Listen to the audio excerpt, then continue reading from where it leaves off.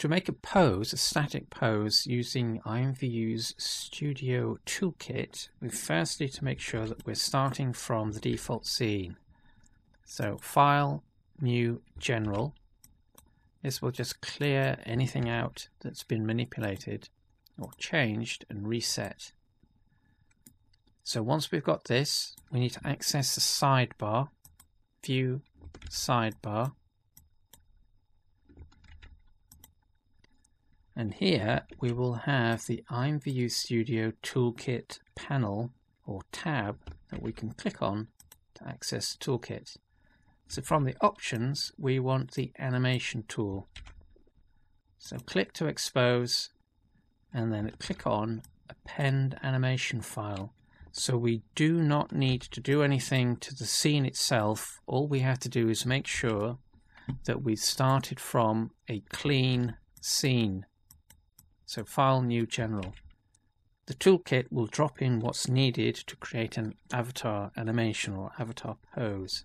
So click the button and it'll drop in the bits that we need.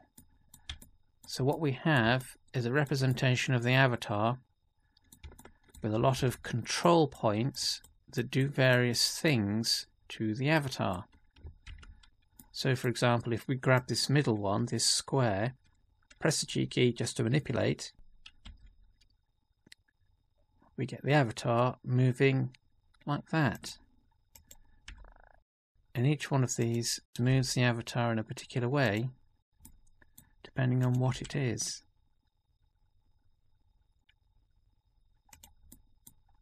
Then the ones for the elbows, and then we've got ones for the knees.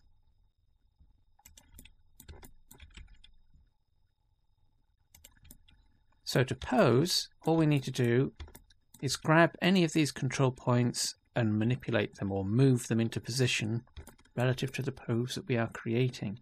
But before we do that, enable auto key, and this will drop in a marker into the timeline. This is the timeline, which will form our pose. It'll do that automatically so that we don't have to keep doing it. So enable, click to activate, and then just grab these handles. So select and use our manipulation key. So that's G to move and R to rotate, and we'll create a pose.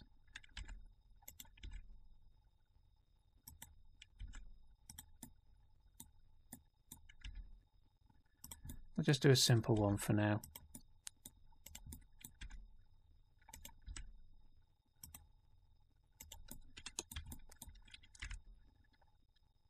So grab, rotate,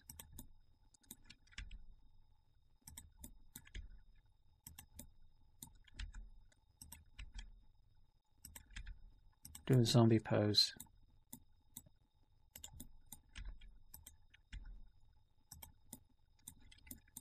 And we'll drag one of the legs.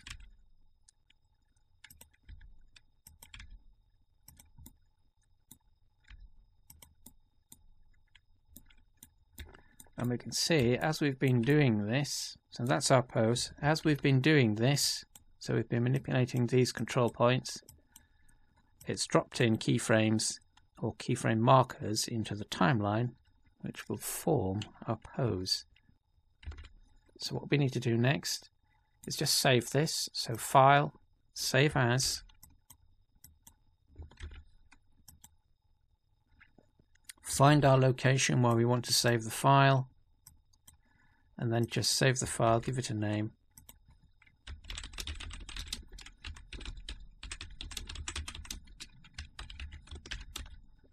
Animation Toolkit Test 1, Save As.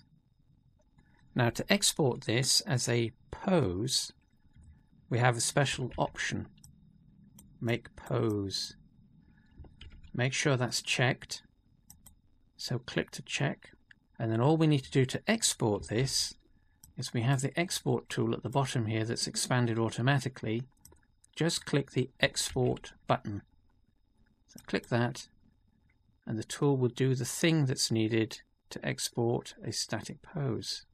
All we need to do next is import this into Studio. So with Studio open, we need to create a new project. So create, and for this we're going to derive from the empty mood because it's easier and straightforward. So we're going to select the PID, that's our search parameter, and we're going to type 10,945,930. Enter, and then we'll get the empty mood. Select, that's selected, so we've got our preview, then click derive. And all we need to do, so this is the avatar, all we need to do is import our FBX. So from the import button, click on that, we want import FBX. Click. Browse to our file that we exported from Blender, which is Animation Toolkit Test. Select the FBX. Open. That'll go through the import process, so set up FBX. We don't need to do anything here, everything's okay. So next. No materials. Next. It's picked up our animation. That's good. So review. So this is what it's going to bring in. Import. And it's brought in our action. So what we want to do now, click on component, action. So click on that. We need to create a new action. So click the plus button. That creates a new action. And over on the right hand side we need to fill in some of the details. So we need to set the trigger. So if we want this to play all the time, stance.idle. It's case sensitive, so that's uppercase I. Then click the ensembles button. It'll give us our pop-up, and if we select the asset, it should have, and it does, there is our sequence. So select to set that in place. Then we want to set the duration properties. So from frame 1 to frame 5, and play infinitely or to loop infinitely, so 0. Replace is set, that's okay. We're going to scroll down to the bottom and set disable gaze. So we need to toggle that active and then click apply. So that applies the settings, and then obviously all we do is click the preview button. And there is our pose. And all we need to do next is save this and upload it to the catalogue.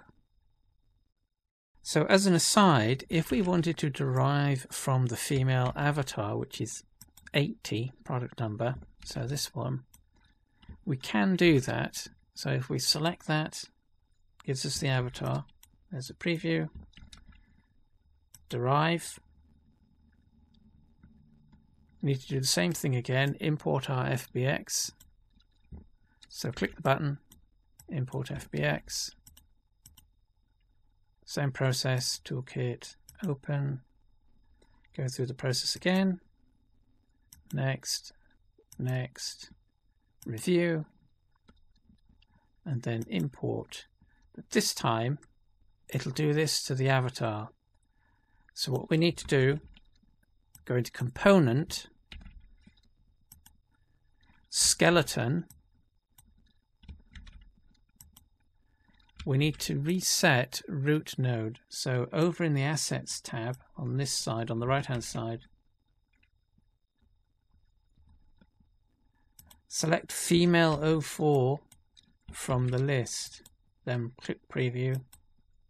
That'll reset the avatar, so we can now assign our animation sequence. So go into actions, and this time we've already got a lot of actions and ensembles set in place. So for this, what we would need to do on the right hand side is set or replace. So we're clicking the more menu, configure, And then in the ensemble's properties, what we're doing is replacing the asset. At the moment it's female 04 animation and whatever that animation sequence is. Scroll down to the bottom. There is our replacement. So we're going to select that. Change the properties of the start end, number of loops, replace. Disable gaze, which is optional, but we'll set it anyway, and then preview. Now this won't do anything because we have to do this to all of these, because we're replacing all of them. Otherwise what will happen is the ensemble will cycle through each one of the animations randomly, and occasionally it'll hit our sequence, and depending on the properties that we've set, it'll play it. So in this case it will loop infinitely. But that's how you set it up for an avatar.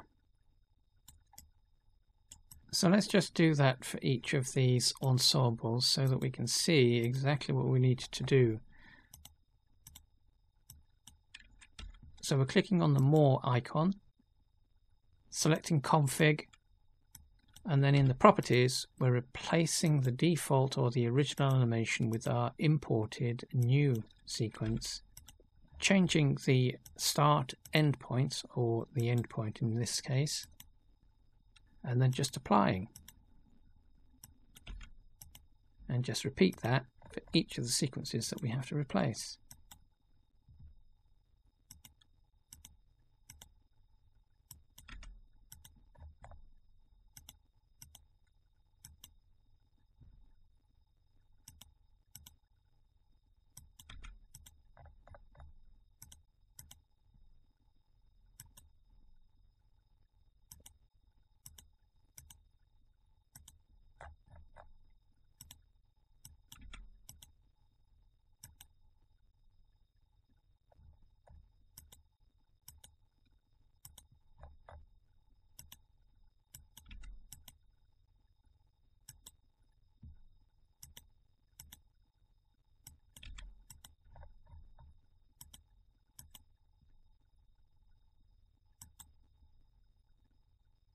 But that is our custom pose, made using the IMVU Studio Toolkit for Blender.